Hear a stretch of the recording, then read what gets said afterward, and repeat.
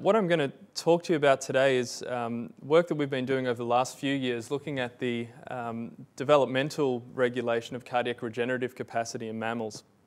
And in particular, I'm going to talk about work looking at various cellular mechanisms that are involved in cardiac regeneration in neonatal mice, both myocyte contributions as well as non-myocyte contributions. And I'll talk about some molecular mechanisms that we've been looking at that appear to be involved in regulating this developmental transition. Okay, so why are we interested in cardiac regeneration? It's known that the adult mammalian heart has an extremely limited capacity to regenerate following injury. And indeed, it's estimated that following a myocardial infarction, that the adult human heart can lose up to 1 billion cardiomyocytes within the space of just a few hours. And the vast majority of these cardiomyocytes are not regenerated.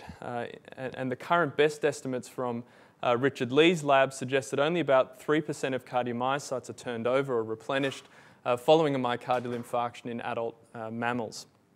And so, in the absence of an appreciable regenerative response, the adult mammalian heart undergoes a series of important pathological remodeling events, and this includes the replacement of these lost cardiomyocytes with non-contractile scar tissue, as well as the pathological enlargement of the remaining viable myocardium. And these remodeling events ultimately drive the heart towards contractile failure and dysfunction. And so there's been a huge amount of energy and interest in the field over a number of years now in trying to develop strategies for cardiac regeneration. And a number of different approaches have been proposed, and they include the activation of resident cardiomyocytes to re-enter the cell cycle and divide, isolation of adult stem cell populations, which can be expanded ex vivo and then reintroduced into the heart, or indeed the delivery of factors that might be able to harness the regenerative potential of these resident stem cell populations. There's also been a lot of work in the area of generating cardiomyocytes from pluripotent stem cell populations, and there was a big paper from Chuck Murray's group very recently on the delivery of embryonic stem cell-derived cardiomyocytes into the heart, and also work from Deepak Shrivastava and Eric Olson's group looking at direct lineage reprogramming, so converting fibroblasts into cardiomyocytes in situ in the heart. And so we believe that all of these strategies represent potentially viable avenues towards cardiac regeneration, but what we're also interested in is in trying to understand how the heart can regenerate naturally following injury, and what mechanisms have evolved throughout evolution and during development that might be able to give us clues in terms of identifying mechanisms towards heart regeneration. And so we've been inspired by work in the zebrafish and the salamander, which are really highly regenerative organisms. And indeed, these organisms can regenerate entire fins, limbs, and various organ systems throughout life following injury. And in a landmark study by Ken Poss and Mark Keating over a decade or so ago now, they showed that the adult zebrafish heart was able to completely regenerate following apical resection injury. And so what they did is they injured the two-chambered adult zebrafish ventricle, and they removed about 20% of the ventricular apex. And what they found was that over a period of 60 days following injury, the zebrafish was able to mount a regenerative response that led to the replacement of these lost cardiomyocytes and the restoration of cardiac function. And this process involved the initial formation of a blood clot at the site of injury, extensive fibrin and extracellular matrix deposition, and rapid myocardial expansion to replace these lost cardiomyocytes. The cellular source of these regenerated cardiomyocytes in the zebrafish has been a little controversial. It was initially thought that these cardiomyocytes were derived from a stem cell population residing in the epicardium, but more recent genetic lineage tracing studies from Ken Poss's lab and Juan Belmonte's lab suggest that the vast majority of these regenerated cardiomyocytes in the zebrafish are derived from pre-existing cardiomyocytes that proliferate following injury. So cardiomyocyte proliferation seems to be the main cellular mechanism driving cardiomyocyte replenishment in the zebrafish heart rather than differentiation of a stem cell population. So we became particularly interested in these findings in the zebrafish because it's been known for many years that the mammalian heart undergoes a number of important developmental transitions around the time of birth. And one of the most important of these transitions is that mammalian cardiomyocytes exit the cell cycle shortly after birth and they lose their proliferative capacity. In really some classic studies by Lauren Field's group and others, it's been well known that during early embryogenesis in rodents, the rates of DNA synthesis are very high. So embryonic cardiomyocytes during rodent heart development undergo high rates of DNA synthesis and cell proliferation. And these rates of DNA synthesis decrease with increasing embryonic age. And then shortly after birth, there's a final round of DNA synthesis and karyokinesis or nuclear division, which occurs in the absence of cytokinesis, and this results in the binucleation of the vast majority of rodent cardiomyocytes in these first 2 weeks after birth. And so we wondered whether the early postnatal heart, which contains predominantly mononucleated cells which retain proliferative potential, we wondered whether the neonatal heart might also have significant cardiac regenerative potential.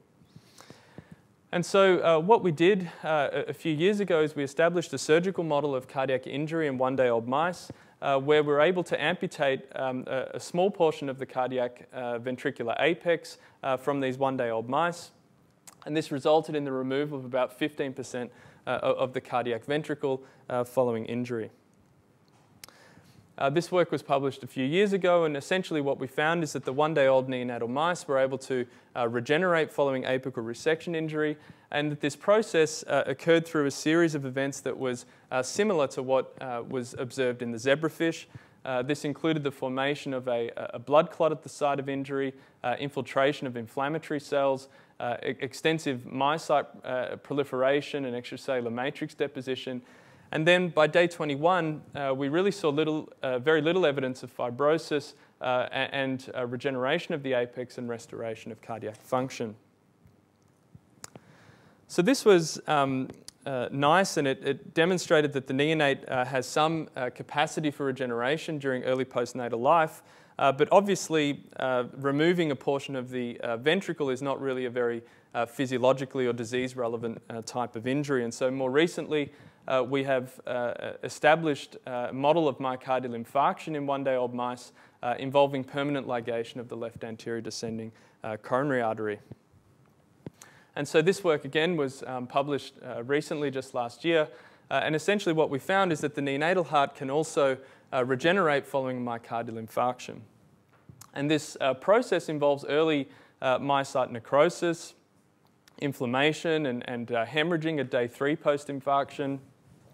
At day 7 post-infarction, we see extensive extracellular matrix deposition, and interestingly, this fibrotic tissue begins to regress and become marginalized towards the periphery of the heart by day 14 post-injury.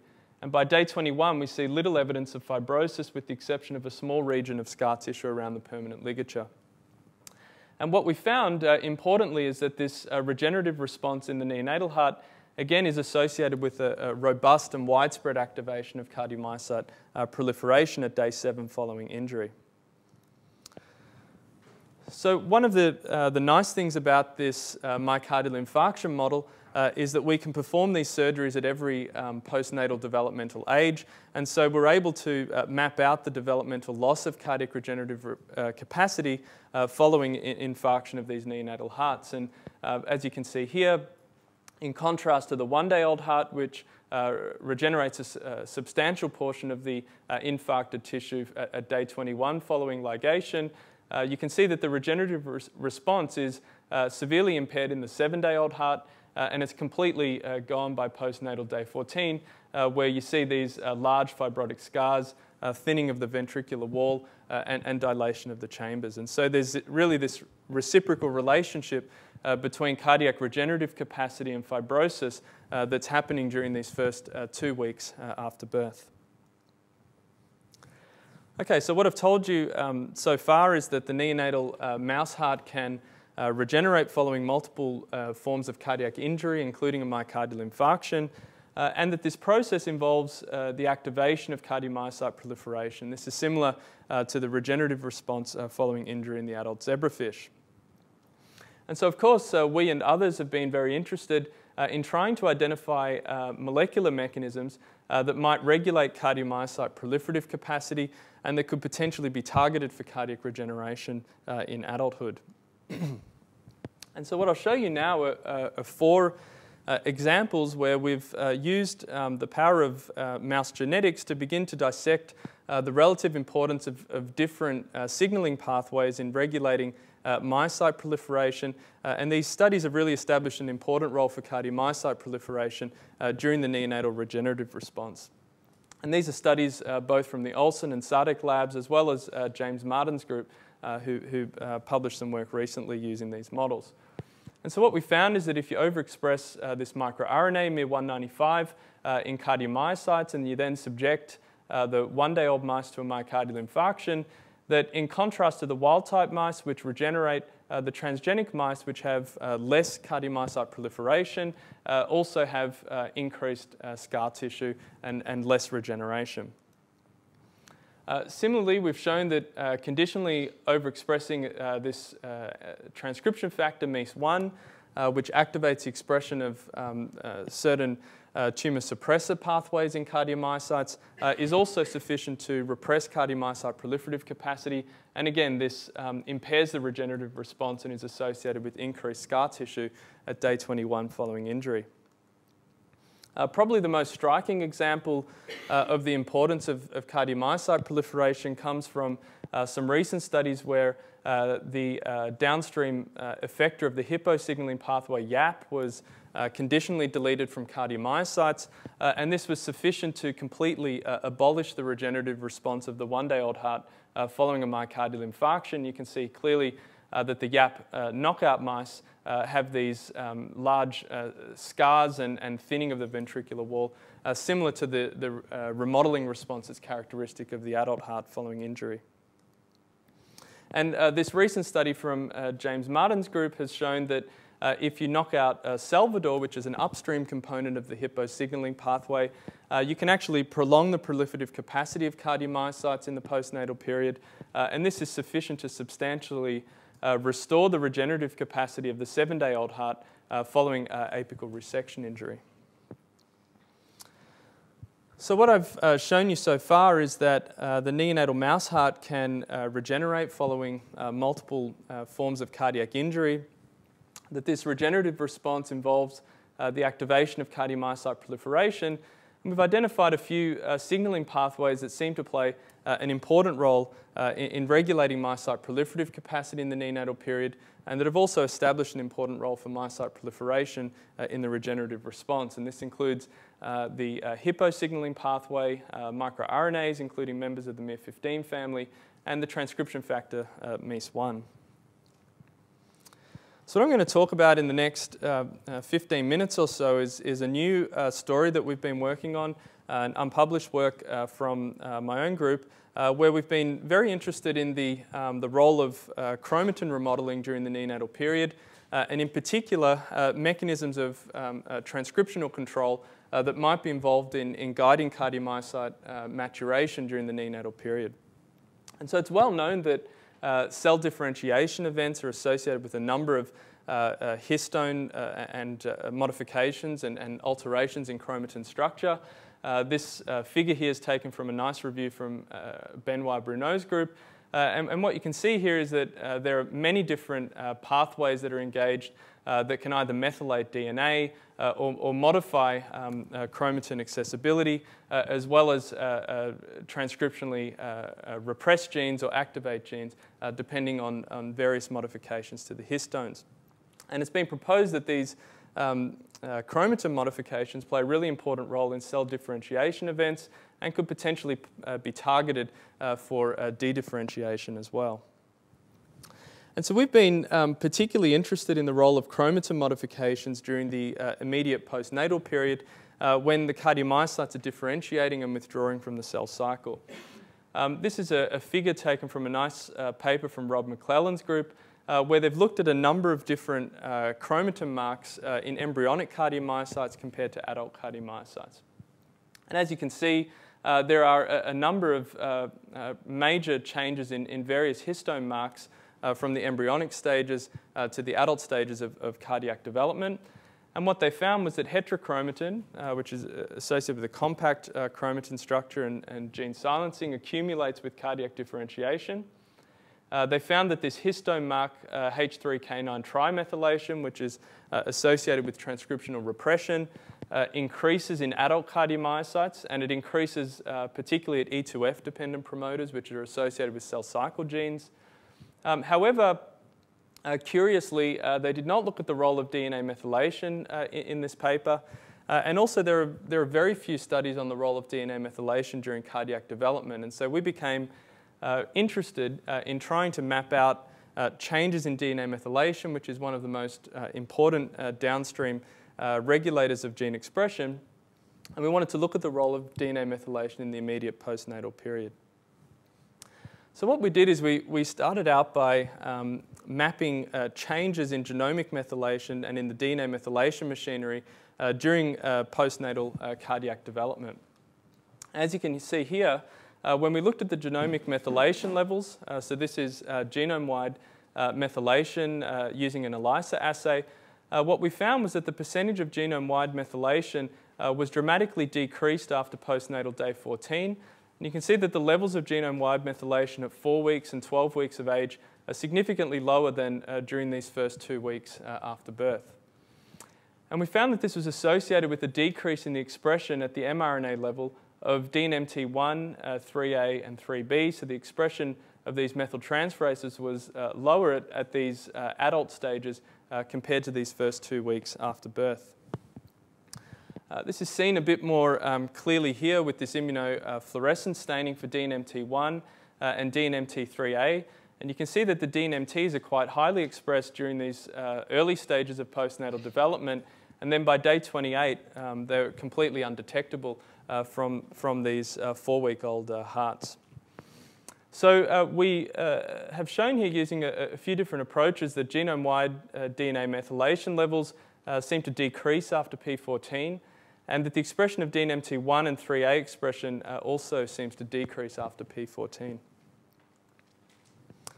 So what we wanted to do next was to try to determine whether DNA methylation might be playing an important role in postnatal heart growth.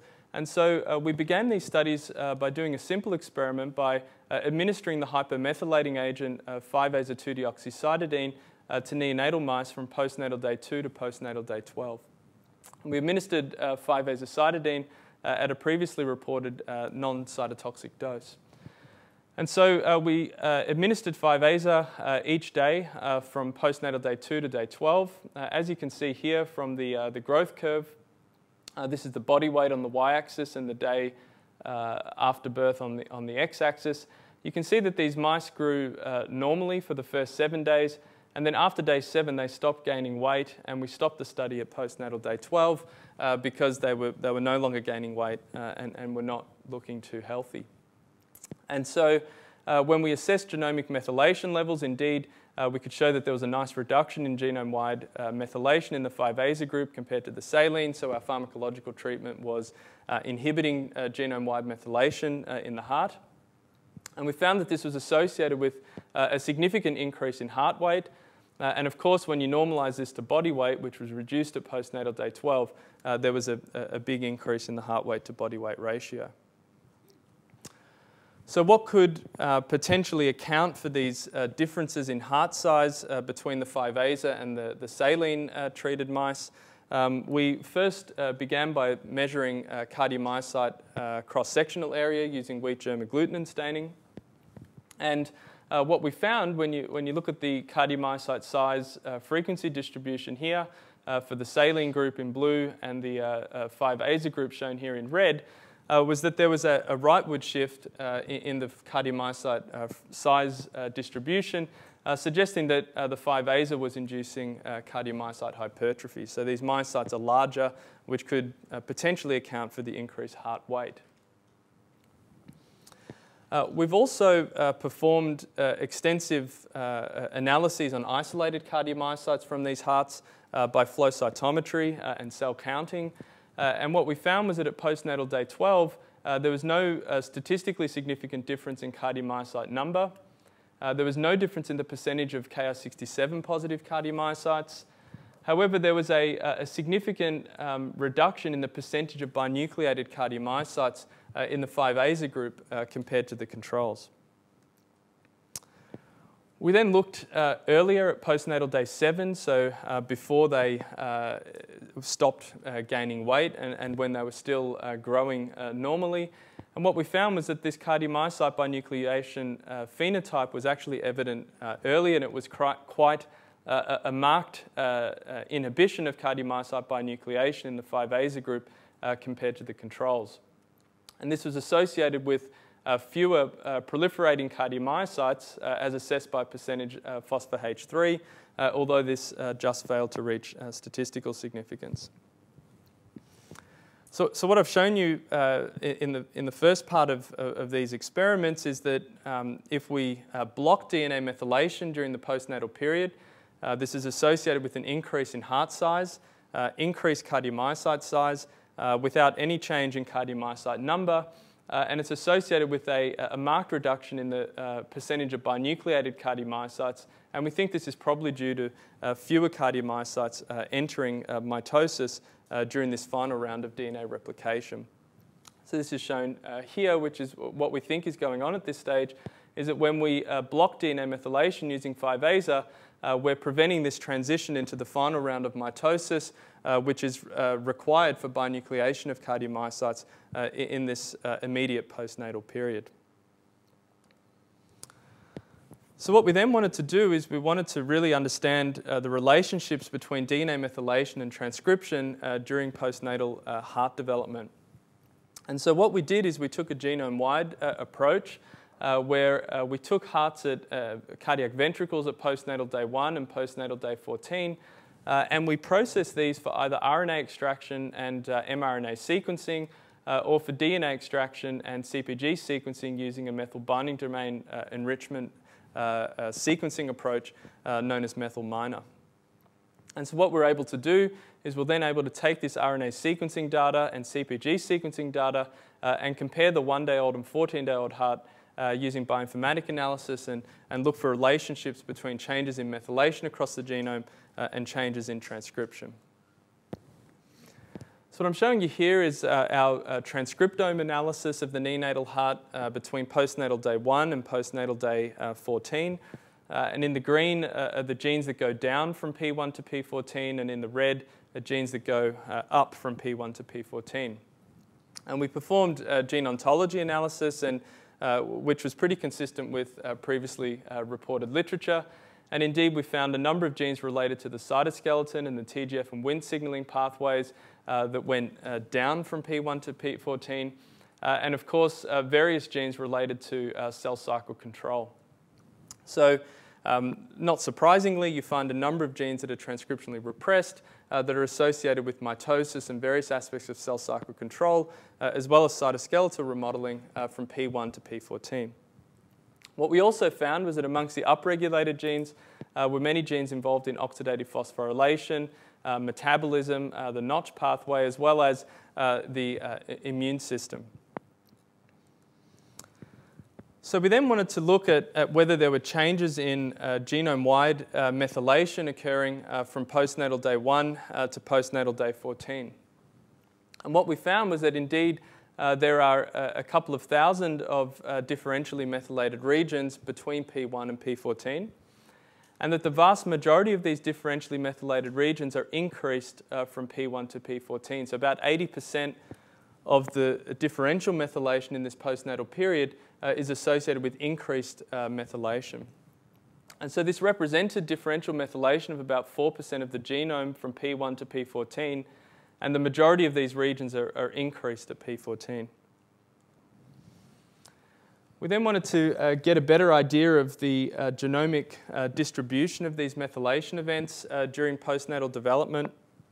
And what we did is we looked at the genomic regions where these methylation peaks fell at either P14, shown here in the red, or P1, shown here in the yellow.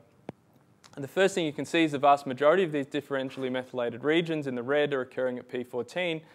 And to our surprise, most of these differentially methylated regions are occurring across gene bodies at exons and coding sequences rather than across promoters and transcription start sites.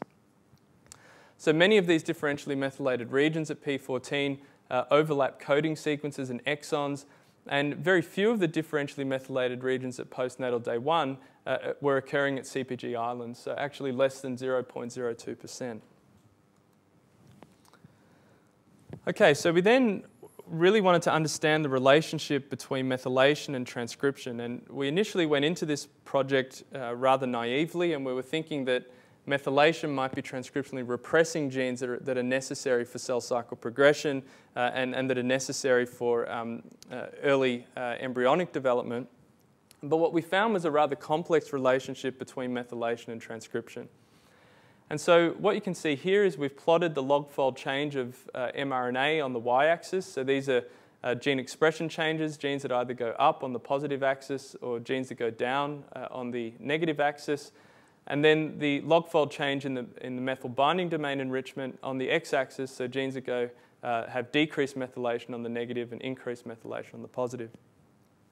And so, yes, we can identify a number of differentially methylated genes that show increased methylation and decreased expression.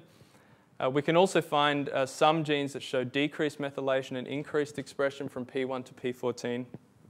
But we also find just as many, if not more, genes that have this pattern of increased methylation and increased expression. So we've performed some extensive bioinformatic analysis to look at these relationships between DNA methylation and transcriptional activation. And indeed, this has been previously reported in the cancer and stem cell literature. And what we found was that at postnatal day 14, that these increased methylation was positively correlated with gene expression at gene bodies. So when you have increased methylation of exons at P14, this was typically associated with increased expression of those genes at P14.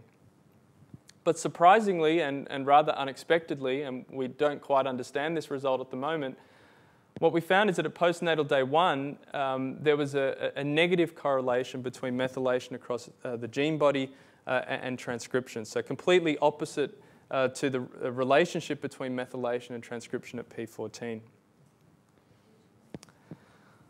So indeed, we can find a number of genes that have increased methylation and that are transcriptionally repressed at P14. And we wanted to understand a bit more about what pathways those genes might be involved in. And so we found about 167 genes that have increased methylation and decreased expression at P14. And these genes seem to be involved in cell adhesion, embryonic organ development, the Wnt receptor signaling pathway, and cytoskeletal remodeling. So many of these pathways I showed you earlier with the transcriptome analysis are indeed developmentally regulated in this window.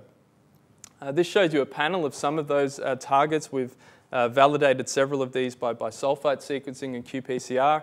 You can see many genes that are involved in the BMP signaling pathway, FGF, IGF, and TGF and Wnt signaling pathways, which have this pattern of increased methylation and decreased expression between P1 and P14.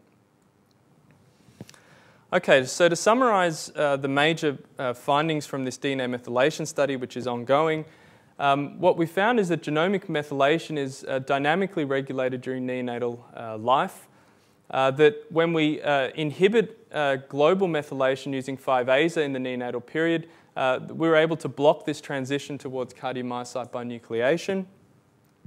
We've identified using CpG sequencing vast amounts of differential methylation between P1 and P14, and the vast majority of these differentially methylated regions increase from P1 to P14. And we've also found some interesting and complex relationships between DNA methylation and transcription, And what we found was that at P14, higher methylation at coding sequences was typically associated with increased gene expression, but we found a negative correlation at earlier stages of development. And we've identified a subset of genes associated with important developmental pathways such as the Wnt, Icgeb, and FGF pathway, which show a pattern of increased methylation and decreased expression at postnatal day 14. Okay, so in the first half of this talk, I've told you about cardiac regeneration in the neonate and the importance of cardiomyocyte proliferation. We've identified some important signaling pathways, and we're now interested in the role of chromatin modifications in regulating cardiomyocyte proliferative potential. However, the cardiac injury response and the regenerative response is much more complex than simply activating myocyte proliferation, and it involves a number of different cell types. And there's some nice work from Michael Kotlikoff and Bernd Fleischmann's group suggesting that c-Kit stem cells might play an important role in neonatal heart regeneration. We've also been very interested in the contribution of immune cells, and in particular macrophages, in regulating this injury response during early developmental stages.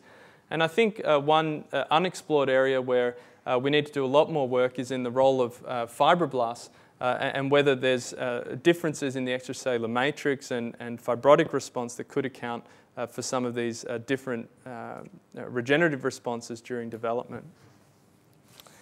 So I'm going to present in the next few slides a paper that we've recently published on the differences in the immune response between the 1-day-old heart compared to the 14-day-old heart following infarction.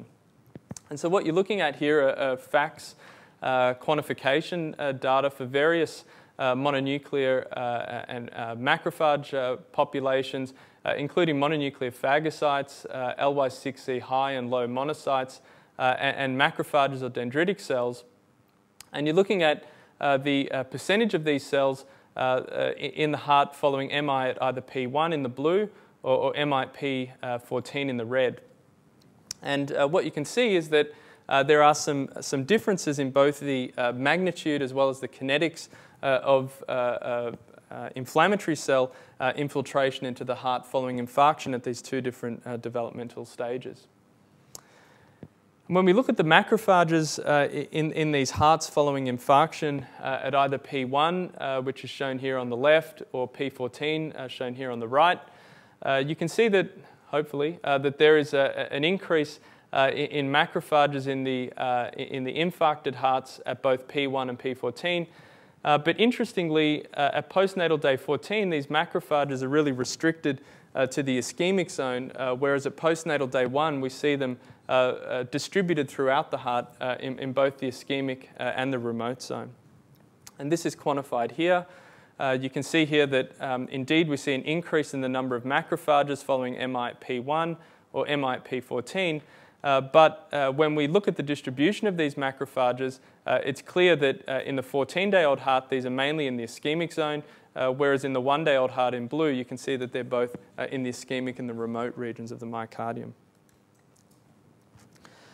So what we wanted to do next is determine whether the macrophages were actually playing an important role during cardiac regeneration following injury of the neonatal heart. And what we did is we used clodronate liposomes to deplete macrophages from the neonates prior to and after following infarction. And so these clodronate liposomes are engulfed by these phagocytic cells, and then the liposomes fuse with the lysosome, and they release clodronate, which then induces apoptosis, so you can deplete the macrophage and phagocytic cell populations. So what we did is we induced infarction at postnatal day 1. We administered clodronate liposomes, and then we delivered the liposomes again at postnatal day 2, 4, and 7, and we harvested the hearts at either day 8 or day 21. And we found that in the clodronate-treated mice, there was a significant reduction in the size of the spleen, which was an indication that our macrophage depletion model was working. And we also found less macrophage staining in the clodronate-treated hearts at day 7 following MI compared to the controls. So we were indeed depleting the macrophages. And what we found was that in contrast to the one-day-old hearts controls, which were able to regenerate following infarction, we found that these clodronate-treated hearts had a really impaired regenerative response and had these very large fibrotic scars at day 21 following infarction. And we've quantified that here. You can see that there's a 2 to 3-fold increase in the area of fibrosis in the clodronate-treated mice compared to the controls. And this was associated with the decrease in cardiac function. So we're really interested in the mechanism that might be mediating this macrophage-dependent regenerative response. And we initially thought that there might be an effect on cardiomyocyte proliferation, but we found no difference in the percentage of proliferating cardiomyocytes between the clodronate and controls. What we did find was that there was a reduction or an impairment of the angiogenic response following injury. This is quantified here, and essentially what we found is that the macrophages following infarction of the one-day-old heart are actually required for angiogenesis. And we think this angiogenic response is obviously critical for regeneration post-MI. In contrast, there's many studies which suggest that macrophages in the adult heart are actually important for the formation of fibrotic scar. And so there's clearly something very different going on in terms of immune regulation and potentially responsiveness to immune signals at these two important stages of cardiac development. Okay, so I've talked to you over the last 35 minutes or so about the importance of cardiomyocyte proliferation and some of this recent work on the role of chromatin modifications as well as immune cells in regulating cardiac regenerative capacity. And I guess in the grand scheme of things, what we're ultimately interested in is in trying to identify either regenerative molecules or cardiogenic genes or potentially microRNA-based therapeutics from understanding these neonatal regenerative mechanisms to see whether we can drive some of these processes in the adult heart. And a lot of our interest over the last few years has really been on the role of microRNAs in both the regulation of gene expression during cardiac development, as well as also as potential therapeutic targets for regeneration. So I think this audience is pretty familiar with microRNAs. These are small, non-protein coding RNAs. They're transcribed in the nucleus as long precursors and then cleaved by Drosha and Dicer to generate these microRNA star duplexes. One strand then gets loaded into the RNA-induced silencing complex, interacts with messenger RNAs to regulate their transcription and translation, typically either through mRNA degradation or translational repression. We've been interested in microRNAs as potential therapeutic targets because a single microRNA can often have many downstream target genes, and these target genes can often be co-localized within a common signaling pathway. So a single microRNA might have the potential to inhibit a receptor, downstream effector signaling proteins, as well as a transcription factor within a given signaling pathway, and therefore microRNAs can act at multiple steps in a signaling pathway and could be targeted to regulate entire gene networks. So we think microRNAs have potentially therapeutically attractive targets for induction of cardiac regeneration. So over the last few years, there's really been a surge and interest in microRNAs in various aspects of cardiac regenerative biology, and indeed a number of microRNAs, including the Jucker Lab's famous MIR199 and 590 combination, have been identified to regulate myocyte proliferation. And there are also other microRNAs that can be used to either affect stem cell differentiation or direct reprogramming. So they're really emerging as regulators of multiple facets of cardiac regenerative biology. So we were particularly interested in trying to determine whether we could identify microRNAs that were particularly associated with the neonatal regenerative response. And so we've undertaken extensive transcriptional profiling of the 1-day-old neonatal heart following MI compared to the 14-day-old non-regenerative heart following MI. And indeed, we can find a number of microRNAs and genes that are either up or down-regulated following infarction at either P1 or P14. And that's not surprising. But what was rather surprising was that when we took all of the microRNAs that were significantly upregulated, greater than twofold, following infarction at P1, about 17 of them, and we then compared them to microRNAs that were either unchanged or down-regulated following MI at P14, so we were looking for reciprocally regulated microRNAs, we found only one microRNA, miR29A, which met our selection criteria. And indeed, we confirmed this by qPCR. So miR29A is upregulated about greater than twofold following infarction at P1. And in contrast, this microRNA is downregulated about twofold following infarction at P14. We thought this was pretty interesting because miR29 has been previously implicated as a very potent antifibrotic microRNA. And we believe that we've identified a unique transcriptional response to injury in the 1-day-old neonatal heart compared to the 14-day-old heart. And indeed, when we look at the expression of various genes involved in extracellular matrix deposition and fibrosis that are associated with fibrosis, we also find that these genes are reciprocally regulated in the 1-day-old heart following injury compared to the 14-day-old heart. This is periostin. You can see here that there's no change in periostin expression following MI at P1. This is at day 3 following MI. In contrast, at day 14, MI induces about a 4-fold upregulation of periostin. What I'm showing you here is a panel of previously identified miR29 target genes taken from Manuel Meyer's recent circulation paper. And we can see that several of these genes, which are involved in extracellular matrix and collagen synthesis, are differentially regulated between the 1-day-old MI heart and the 14-day-old heart. So what you're looking at here, a sham-operated mice at P1 in the first 3 columns, 1-day-old infarcted mice in the next 3, sham P14, and then MI P14. And you can see that a subset of these genes, particularly these ones shown down here, really are either unchanged or downregulated following MI at P1, and then they're robustly induced following infarction at P14. So we're currently undertaking a number of loss of function studies. These are underway by inhibiting miR29 following neonatal injury. But what we're very interested in is the role of the extracellular matrix, and in particular fibroblasts, in potentially regulating the fibrotic response and creating a permissive environment for regeneration during injury. And so this is ongoing work, and maybe next time I come here, you can hear more about it.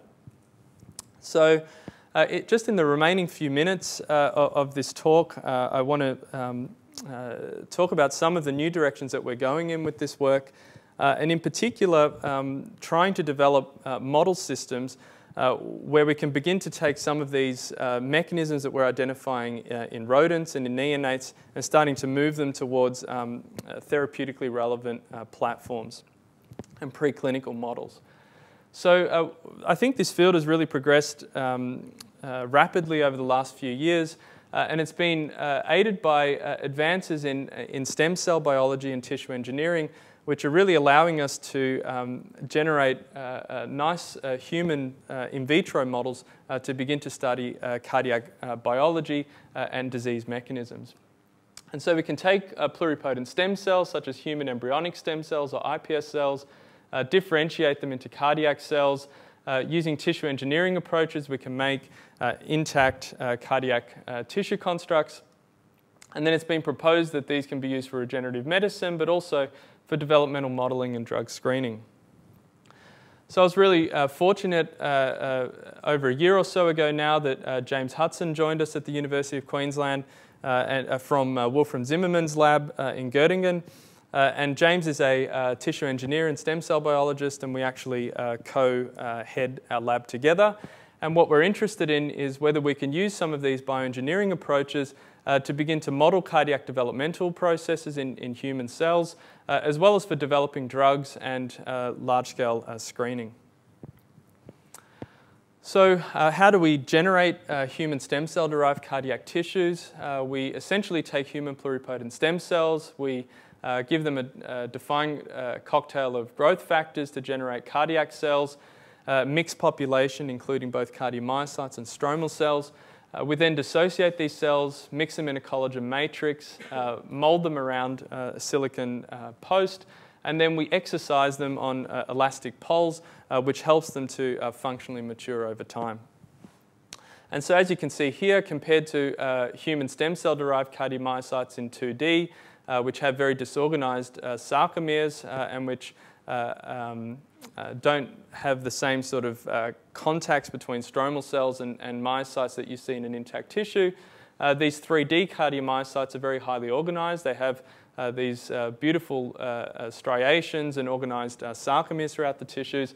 And they're also organized with stromal cells within these intact tissues.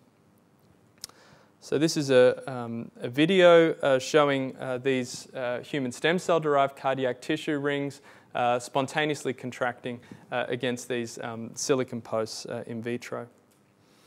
And so what we're really interested in is using this as a model system to test some of our candidate either pro-regenerative or anti-fibrotic microRNAs, and then seeing whether these mechanisms are conserved in a human model system, which would suggest that there's potential therapeutic relevance. So what I'm going to show you some preliminary data which we've generated for miR29. And indeed, we've looked at the expression of the miR29 family members in both fetal and adult human cardiac fibroblasts.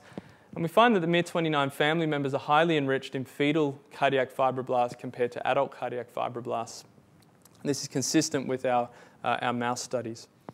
And what we then did is we transfected the miR29 mimics into these bioengineered human cardiac tissue constructs, and we then looked at several time points. This is, I think, 3 days post-transfection.